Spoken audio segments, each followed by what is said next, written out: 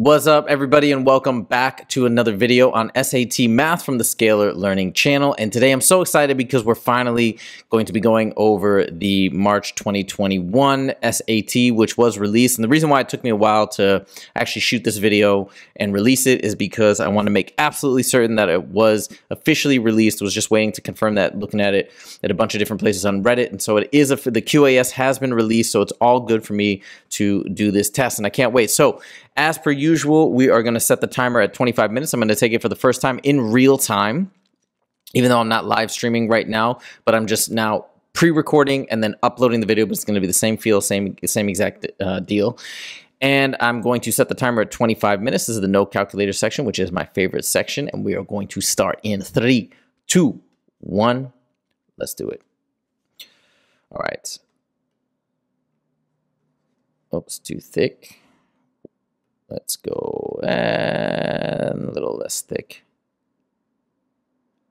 All right, that looks good. Here we go. The function is defined by -1/4 x minus 2, which is the graph. All right, so we got a negative slope of -1/4 and a y-intercept of -2. It's a positive slope that's out, positive slope that's out. We need -1/4 for the slope and -2 for the y-intercept. That's negative, but that's a -4 slope, and this is the winner. So I'm going to show you why we go -1/4, that's down 1 to the right by 4. Down 1 to the right by 4. And there's that good y-intercept, and -2, done. Numero dos. What is the positive solution to the given equaciones? All right, so again, I'm going to subtract 91 from both sides, right? I'm going to make this a little thinner. Oops, there we go. Subtract 91 from both sides, boom, and we get x squared minus 81 equals 0. And guess what? This is a difference of squares. You can probably do this mentally, but it is a difference of squares. X minus 9, x plus 9 gives me that. So my two solutions are 9 and -9, but the positive solution is 9. Boom, done.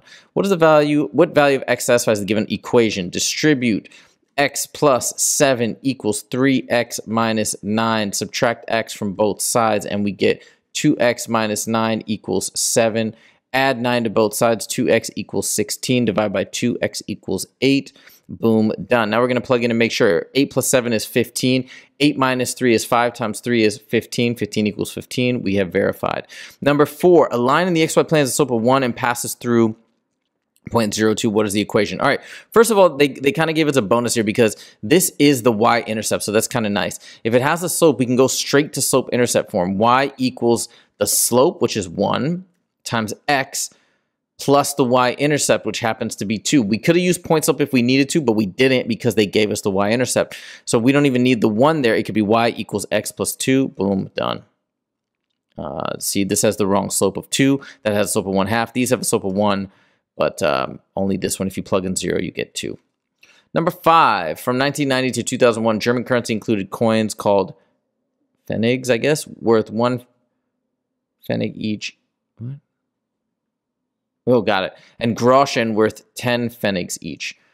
Which of the equation represents the number of Pfennig coins and Groschen coins, G, that have a combined value of 85?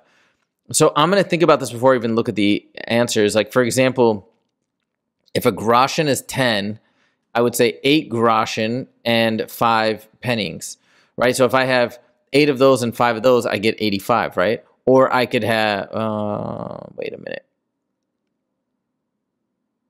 Okay, now let me think about this for a second. That have a combined. So 10 Groschigs, that would be too much. This would not work because Pfennigs. This would not work because this is 1 and 1. That would be 11 Pfennigs. This would be... This is strange. Wait a minute. 10 would be 101. This would be 20. So hold on. My logic, none of this is actually making sense. Hold on, let me think about this for a second. For German currency, from 1990, German currency included worth 10 Pfennigs each. Which equation represents the number of Pfennig coins, P, Groschen coins that have a combined value of. So it would be 85. So again, 8 and 5. But there's nothing with 8 and 5. And that would be Groschen coins. Let me make sure this is right. 1 Pfennig each, Groschen worth 10 Pfennig. Pfennig coins and Groschen. the number. Oh, I get what they're saying. I get what they're saying. Okay, back it up, back it up. It's this one, because this represents, I had it backwards. This represents a way to solve it by plugging in the value, right? Like, for example, this works because I could plug in 8 here and 5 here for P, and I would get what I'm supposed to get. Or I could plug in like 4 for G and 45 for P, and it would work. This is the right equation. Because what it's doing is it's saying that the P is worth 1 penny. That's why there's a 1 coefficient, invisible, and then the G is worth 10, so there's a 10 coefficient. This wouldn't work. This is backwards, and then this is totally wrong. Okay, now I get it. 6. That one stumped me for a reason. All right, if x greater than 0, which is defining as equivalent. Okay, so we can kind of dismiss that. That just means, hey, we're not going to have something divided by 0. So I'm going to get common denominators. I'm going to multiply this one by 2 and by 2, and I get 2 over 2x plus 1 over 2x, which combined, oh, sorry. Yeah, and then we add the denominators, and I get 3 over 2x. Boom, done. And we're going to verify real quick. Pretend x is 2, so it's 1/2 plus 1/4, which is basically 3/4. And if I plug in 2 for x, I get 3/4. It works. 7, the graph of the xy plane of the equation above is a circle. What are the coordinates of the center? All right, we must complete the square. X squared minus 10x. Add the half of this squared, which is 25, plus y squared plus 6y. Add half of 6 squared, which is 3 squared, which is 9, equals 2. But then if I add 25 and add 9, I must add 25 and add 9 to this side. Now we can factor these because we have intentionally completed the square. So this one is going to be x minus 5 squared. It works out nicely, and you can verify that if you want. And this one becomes y plus 3 squared. And on the right side, not that it matters because we only want the center, but the right side would be 36. Okay, so that means it has a radius of 6, but the center is the opposite of that and the opposite of that, which is that. All right, number 8. When graphing the xy plane, what point xy is a solution to the given system of equalities? Got it. Here I'm going to plug and chug whenever they do system inequalities. 1, 1. So if I plug in 1, 1 is not greater than 4, out. -2 is not great. -2 is greater than -8. -2 is less than +2. This works. 3, so -3 is not greater than 12. If I plug in -3 for y, out. And then if I plug in 4, 4 is greater than -16. However, 4 is not less than +4, because if I plug in -4 here, it becomes +4. 4 is not less than 4. They're equal. All right. Number 9, equation h equals 150 plus 10t gives the total amount of housing units in a community t months. So this is time, that's housing units after a new zoning law was passed.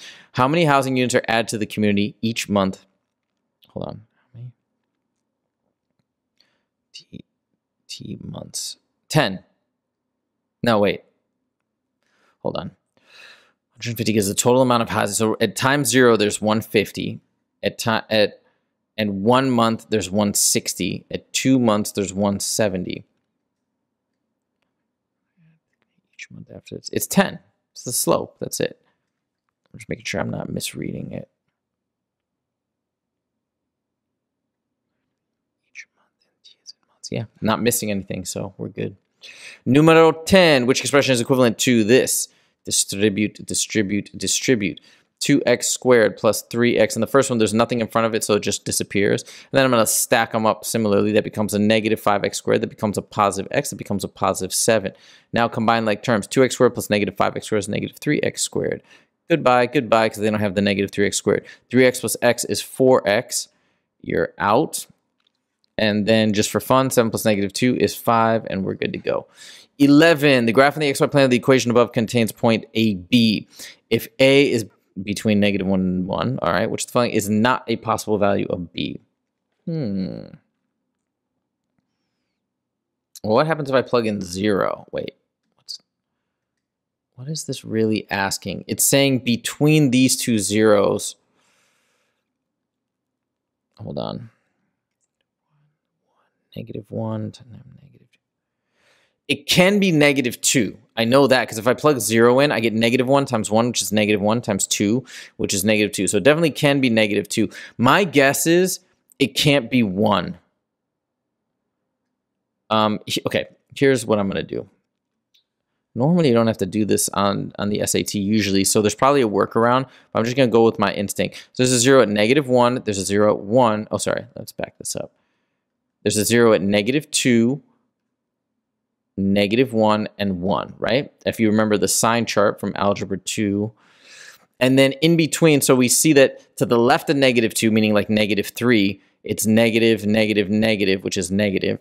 In here, it's probably going to be positive, but -2, -1.5 would make that negative, negative, positive. That's a positive. Over here, it's so 0, as we already showed, it's going to give us a negative value. And over here, it's going to be positive, but you can try and plug in like 2 or something, and it'll be positive. So I know that all the values between -1 and 1 have to be negative. So, but it says greater than or equal to -1, less than or equal to 1. So immediately, if I plug in 1, it zeroes out. So 0 is feasible. There's no way I'm going to get a positive. So this is the odd man out. All right. Number 12. 2 beach balls are in each in the shape of a sphere. Okay. The larger beach ball has a diameter of 3x. The smaller beach ball has a diameter of x. I know that 4/3, this is on the test, but 4/3 pi r cubed, I believe, is the volume formula for a sphere. Okay, what is the ratio of the volume of the larger beach ball to the volume of the smaller beach ball? We can take a shortcut here, by the way, okay? So whenever we're trying to take the ratio of volume and we have a length measurement, I can literally cube this, which is 27x cubed, and then I can cube that one, which is just x cubed. Obviously, the x's are cancel out, and it's 27 to 1. That's a shortcut. If you're not comfortable with that, okay, you can actually plug it in and calculate it in terms of x and then compare, which I'll do since I think I have the time. So this one becomes 4/3 pi x cubed.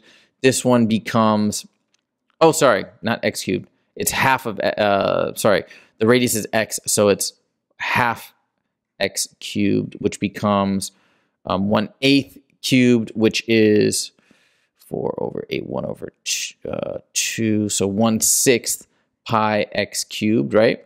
And then this one becomes, so 3/2 x cubed. Hold on, this whole thing is cubed. That becomes 27/8 x cubed times 4/3 pi. And then this cancels out to 9. Oh, wait, let's not do that, actually. Let's keep it consistent. It'll be easier. That goes to 1, that goes to 2. And then that becomes, even though I can reduce it, 27 pi x cubed. And you can already see it's a 1 to 27 ratio. But that's the hard way.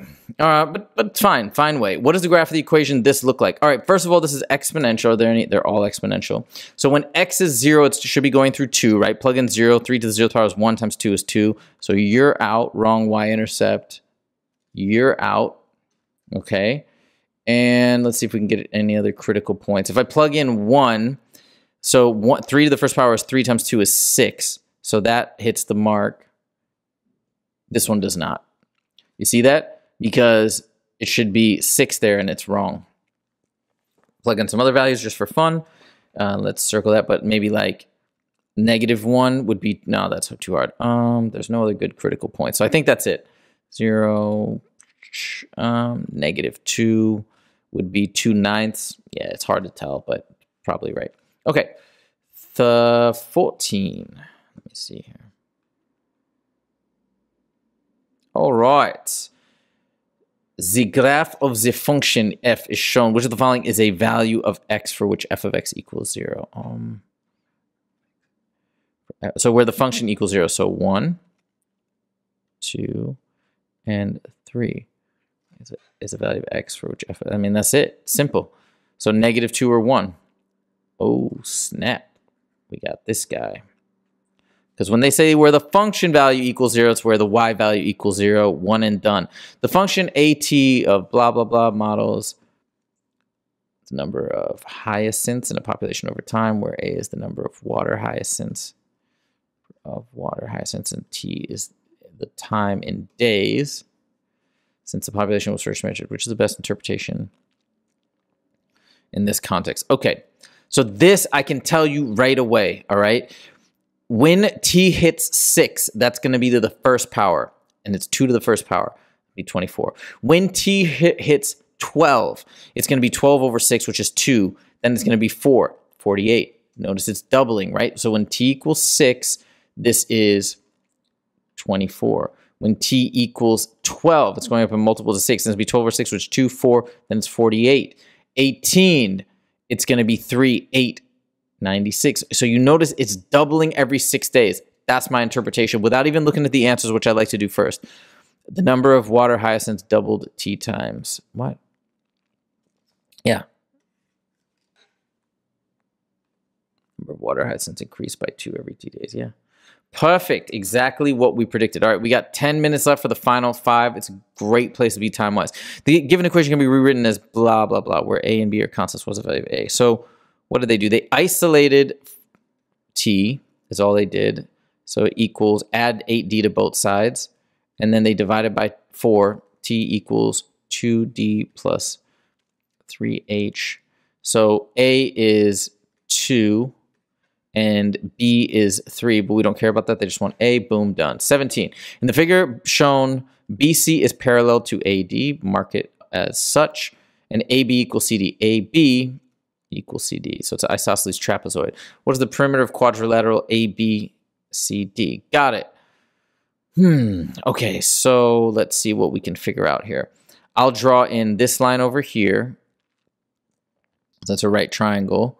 And this line over here, that's a right triangle. And since this is 10, 16, 8. This length is 8, and this length is 8. Because 8 plus 10 is this whole 26, because 26 represented that entire length, right?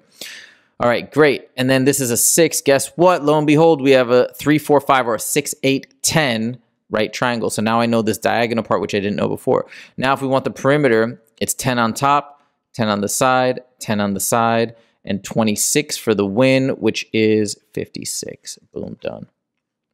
Number 18, x squared minus 2x minus 1. The equation above the solutions, x, n minus k, okay, n and k are positive integers. What is the value of n plus k? Let me think about this for a second. Okay, we want now. This is a weird one. So I'm going to have to use the quadratic formula. Sorry, my phone is vibrating. Okay. We need to use the quadratic formula, so it's negative b plus or minus the square root of b squared minus 4ac, which is negative 1, over 2a, which is 2. So it's 2 plus or minus, and that's 4. That becomes a positive because the negatives cancel out. 4 plus 4 is 8. Simplify that. Radical is 2 root 2 over 2. Divide everything by 2, and I get 1 plus or minus root 2. And this is the solution, right? 1 plus root 2, 1 minus root 2. What's the value of 1? And that's n, that's k. 1 plus 2 is 3. Boom, done. Number 19.